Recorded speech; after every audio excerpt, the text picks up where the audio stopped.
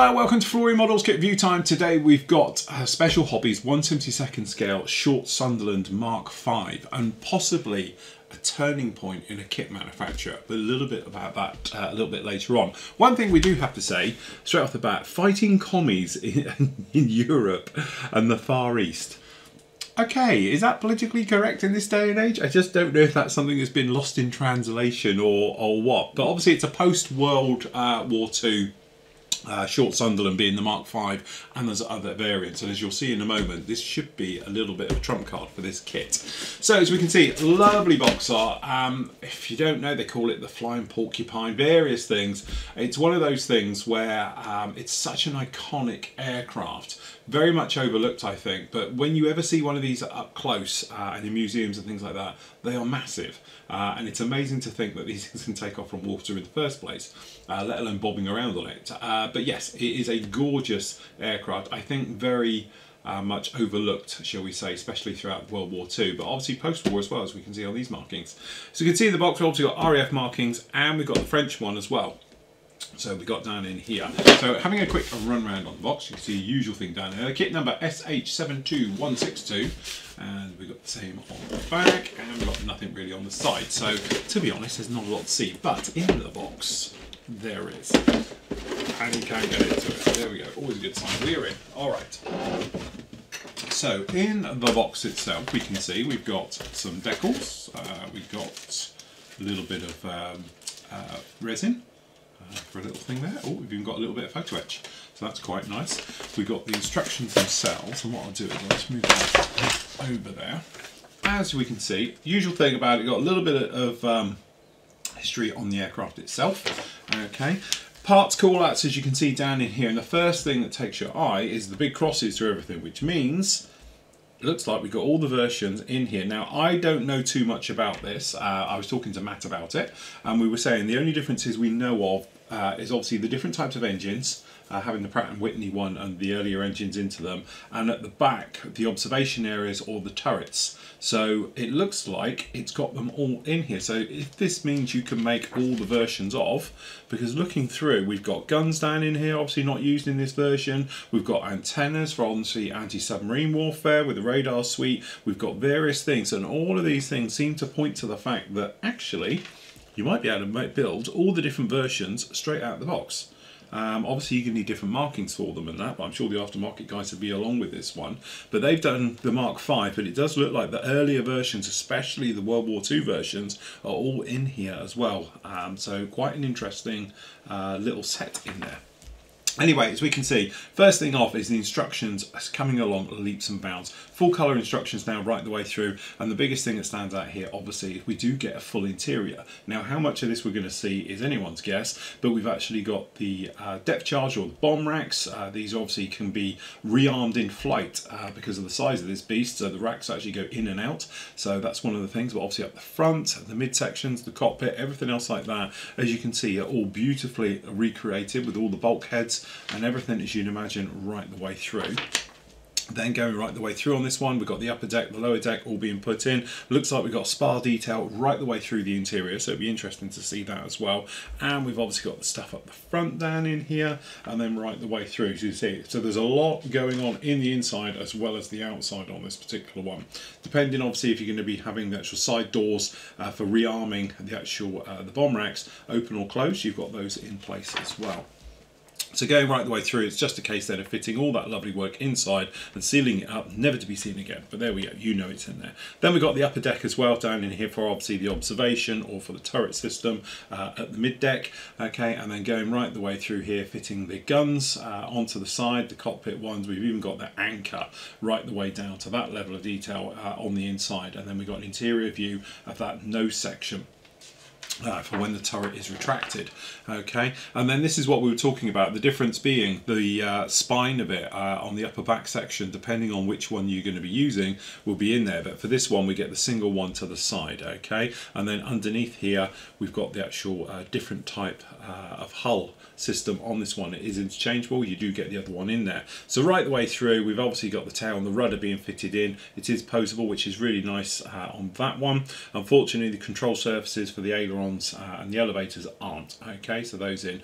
Nice big wing spars as well, which is absolutely great, which means it's going to lock this thing together and hopefully give us a very stable wing join as we make our way into this one. So then depending on if obviously you're going to be having the bomb racks and fitted or not, various things, you obviously got options there, landing lights all the way in on this one. The engines being fitted down into this one, so those are going in there just like that. We've got the outer sponson systems going in, the radar suites being fitted on the outside, and obviously the bomb racks depending again if you have them deployed or not. Front turrets and the rear turrets obviously being fitted down and putting those in. Again, obviously there's a fairing so it can be retracted or forward for allowing for mooring purposes. And then carrying on, so we've got things like the inner door, inside the door as well section, so you can go in there to have the pulley for the winch, I assume for the anchor, again down in there, and then the nose section showing it here with the actual forward turret being retracted to allow access for the mooring point at the front. Okay, and then we've got exhaust being fitted all the way over this one, and then a very nice touch with this one, as you might expect, you do get the beaching gear for this one to pull it out of the water as well. So we've got the tail dolly and the wing ones being fitted down onto this, as you might imagine, right the way through. We got some photo etch as well for the actual arms. Obviously you get two, so it's folding them together on the way back. Okay, and then obviously opening up lumps and bumps and holes and various things, as you might imagine, going right the way down in here for the antenna suite, including L11, which is obviously our resin one that we've got as well. Then we've got your markings down in here, so obviously we've got 209 Squadron down in this one right the way through, and then we've obviously got our French one over here as well down in here, so very nice, and then different versions of them as we make our way through. Okay, so 3 British versions, 1 French on this one in. So there we go. Really looks nice, and this is what we're saying could be the turning point for this, because the quality into this one pretty much is on a new level. I don't think, to be honest, we need to get these out because we can see these very nicely in here. They don't look too bad at all if we're done, and because they're done by Cartograph, you know they're going to be absolutely gorgeous. So we have got those down in there. We have got this little bit of resin, as you can see down here at the front for that top antenna, and obviously this is our photo etch for the actual aileron actuators, which you're going to fold in half and you're going to put those in as you make your way through. So this is the bit. So what we got down in here is in bags, and then a nice resealable bag, which is always good. Makes things a bit easier to get into. And the first thing that jumps out to you, or certainly does to me, is the actual level of detail on this one. The actual panel lines are good, clean, crisp, sharp, whichever way you want to call them, right the way through on this. I think it's calling that for stress skin. But yeah, very nicely done. And this is what we're saying, this could be a little bit of a step up, or sort of, you know, a new way of looking at this, because the level of detail in here is absolutely gorgeous. And of course we do get lots of different things going on the interior. So certainly down in here we have got some ejector pins in amongst all of this, but also we've got locating points for obviously the upper deck and the lower deck, things like that. We've got various things that can be open or closed in here, but generally I think that isn't too bad at all. I think that's a really nice start. Again, it's one of those things, you're not going to see much down in here, but it is all in here, and it's actually pretty nicely done. On the other side as well, we've got various sections all the way through, some of the deck stuff, as you can see. So actually, that isn't too bad at all. Very nicely done. You can see we've got beautiful work down in here with the actual panel lining. We don't get any riveting, okay, but a quick job re-riveting that I don't think would be a problem at all. But certainly it is an improvement on the predecessors out there, notably being the Italeri one, and then obviously the very old now and showing definitely its age, the actual Airfix one. So very nicely done as well. And this area for doing these, got the huge wing spars going through, nice flat areas. Hopefully they'll give a nice join on those. But generally, I have to say, very nice indeed. The wings then carry that theme along, and as you can see, beautifully recessed details on all of this one. It is obviously got the actual access panels down in here. You can see them with riveting detail, things like that. That's very nicely done. And then obviously we've got tops and bottoms of these on each one, and then obviously we've got various raised details in here for the actual over the tails, things like that, right the way in. Very nice. And even on the blind side, going to have to do a little bit of cleanup on these. I've got a little few mold pins, ejector pins, things like that, marks on this one. You probably want to clean them up. But generally, I have to say that's really very nice surface detail on those. Obviously, we've got a match pair being left and right on that one. Then on the next big old bag, in here we get some of these noticeable different versions of it, and this is what we were saying. So down on this one, as you can see, we've got two versions down on here, again very nicely. So we've got the observation bubbles on here, or not, whichever version you're doing. We've got one of the different types. It's got the actual back cut edge into this the sort of foil system underneath the hull, okay, of this one, and then you've got the smooth one as well. So there is different types, and then over here we've got the gun system for the upper turret at the rear, and then we've got it obviously then being flushed away. So again, different versions of this one, notoriously done. We've actually got the radars down for underneath the wings, things like that. We've got the instrument panel, which actually doesn't look too bad at all. Some nice good details on those, as is the other parts on this one. So again, we were saying very nicely done this one. It's actually quite modular, which is the nice touch for it. The other thing as well, obviously we've got the engines. So we've got engines down on here, and again got good sharp details on the pots with all the veining, things like that. We've got the push rods and stuff like that down in those, so that's actually very nice done for the engines. And then over on here we got some of the actual interior. So down, this is a really nice piece. We've got no ejector pins onto this part at all, so all that ribbing is showing through, absolutely lovely. Okay, and then if we walk our way down, you can see we've got the bulkheads, the doors, and all the interior parts down on this one, no problem whatsoever. Okay, and we got this one in here, and again good old big areas, and all the ejector pins do seem to be nicely out of the way. Little thing, this flooring detail here is absolutely gorgeous, very very nicely done on that one indeed. And then over on here we've got the props, okay, and we've got the floats for the outboards again, and we've got the exhausts, which are quite nicely detailed, okay, and the actual engine cowlings and the cowl flaps, things like that. Very nicely done, and this is beautifully done. It's lovely polished work on these. You probably see them shining in the light, but generally no problem with any of those whatsoever.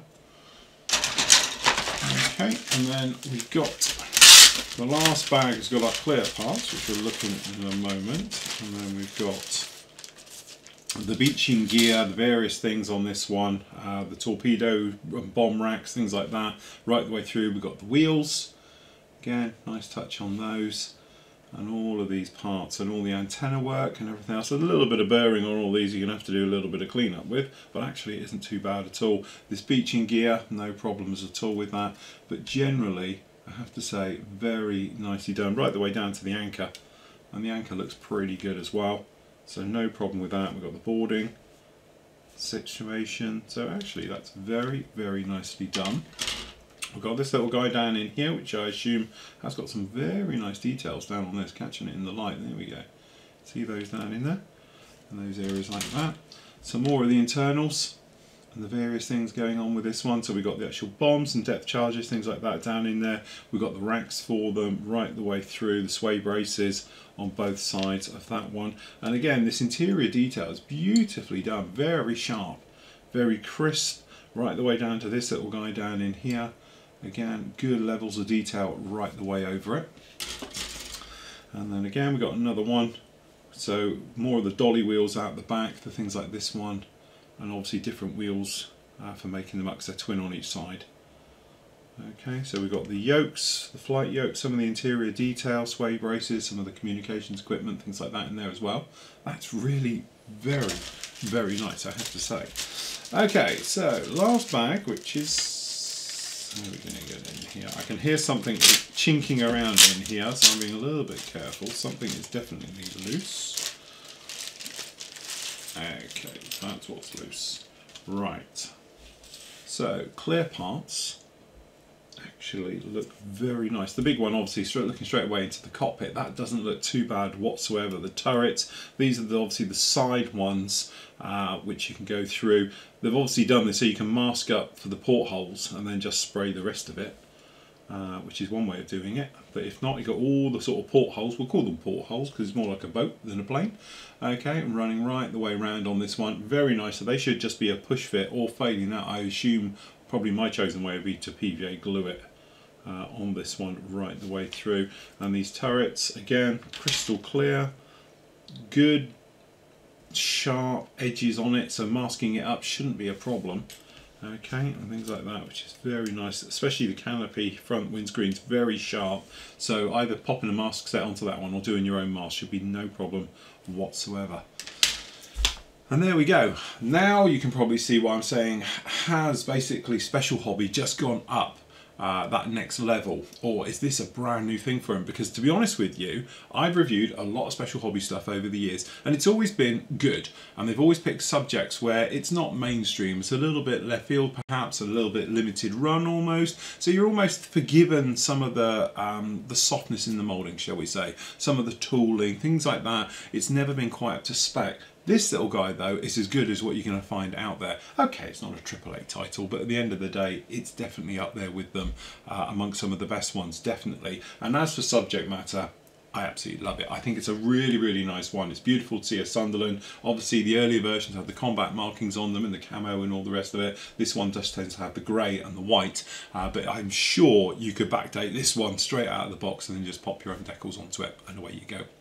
It's definitely a must-have. If you're any type of seaplane fan, things like that, you're going to love this one, and this is where you're going to go when you're looking for a Sunderland. So there we go. That's the Special Hobby 1/72 short Sunderland Mark V.